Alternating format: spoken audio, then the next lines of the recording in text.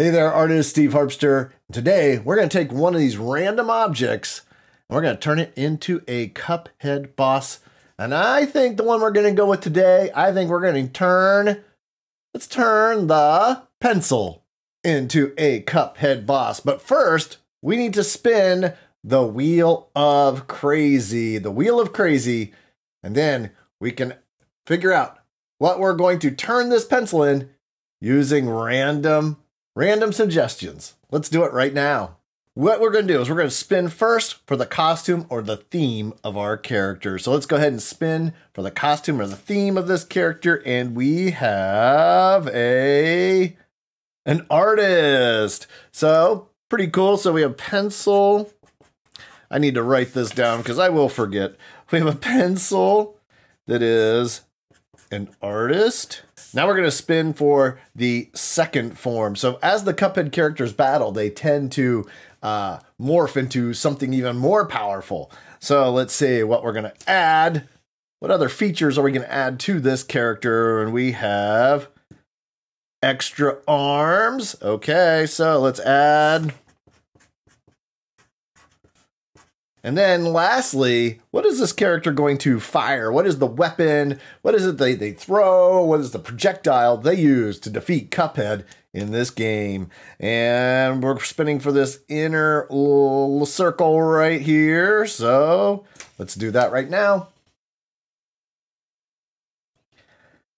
And we have fish or sea life. Okay.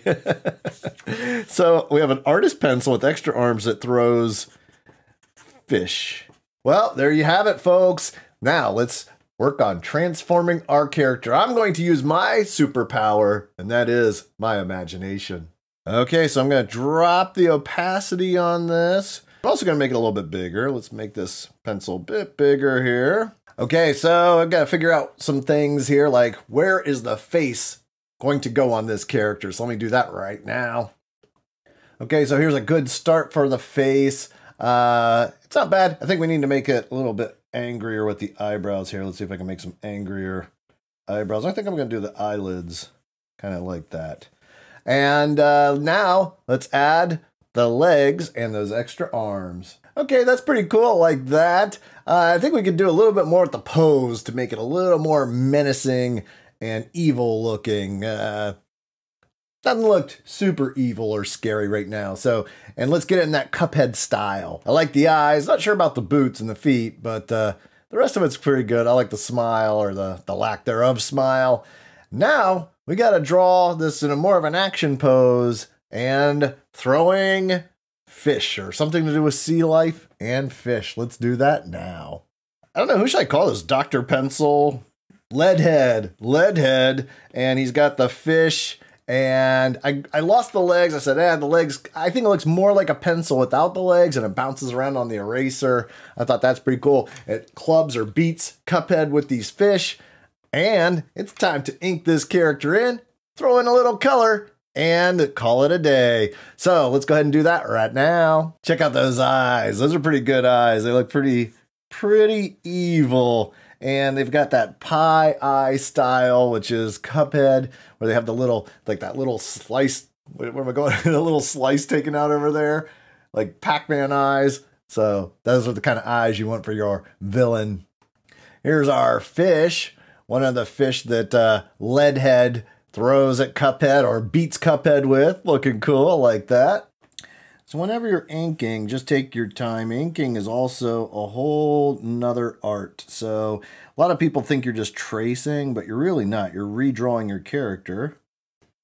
Ooh, look how creepy that face is. That's awesome.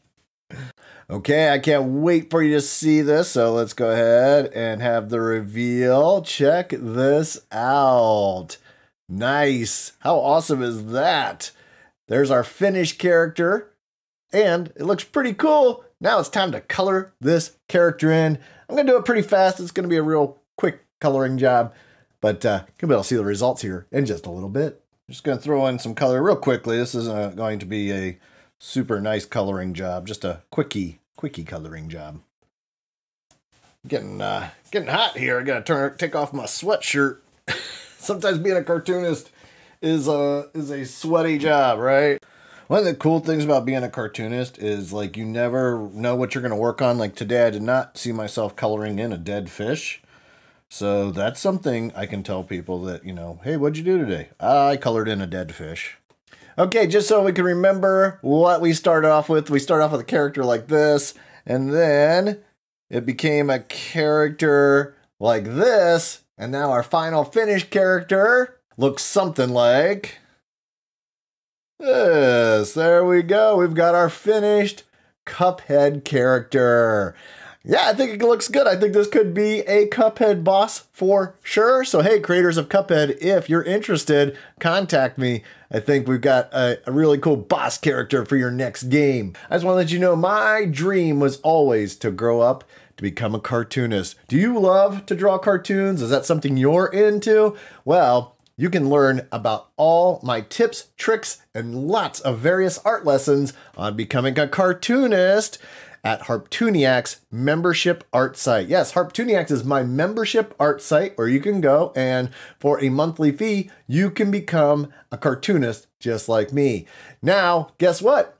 Head over there now. You can try it for a week for free. See what you think. And if you enjoy, it's just one low monthly fee and you get lessons every week. Brand new lessons and so much more. Well, hey, artists, I had a blast drawing, creating, and imagining with you. And I can't wait to draw with you in another video real soon. Remember, like if you enjoyed this video and hit like if you didn't like this video, and always subscribe. I've got lots more videos that I'm going to create where I show you how to draw different characters. And if you want to learn how to become a cartoonist like me, check out HARPTOONIACS membership art lessons. Okay, well, I'll see you in the next video real soon.